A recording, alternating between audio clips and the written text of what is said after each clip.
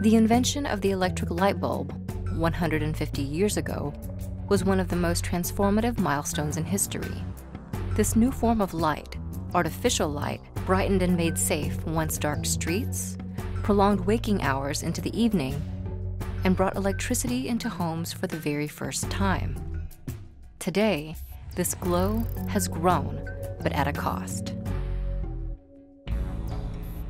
Light pollution is the over-illumination of cities and night skies by artificial lighting. It's caused by the abundance of light sources emitting light outside of an intended direction.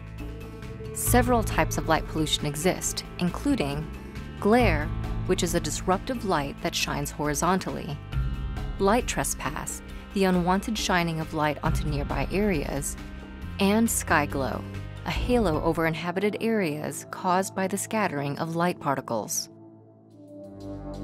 No matter what form light pollution takes, each can have unintended yet harmful impacts. Wildlife, particularly sea turtles, have had their nocturnal patterns disrupted. The turtle hatchling's instinct to follow the light of the moon in order to reach the sea is intercepted by the light of inland cities. Because of this, many never find their way to the ocean. Humans' well-being is also compromised by light pollution. The excess light can overwhelm photoreceptor cells in the retina, damaging one's eyesight. Plus, it disrupts natural sleep cycles and causes sleep deprivation, leading to a number of health problems, possibly including cancer.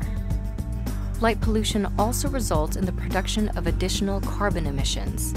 Each year, potentially billions of dollars worth of coal or oil, which are burned to produce electricity, are wasted on unnecessary light. Over the past several decades, light pollution in North America has increased an estimated 6 to 10% each year, a rise fueled by growing populations, greater access to electricity, and increased urban development. Efforts have been made to help counter this rise in excess light, including the development of alternative, energy-efficient light bulbs and smarter directional lighting designs. These and other innovations will continue to refine this 150-year-old technology, artificial light, and optimize it for a brighter future.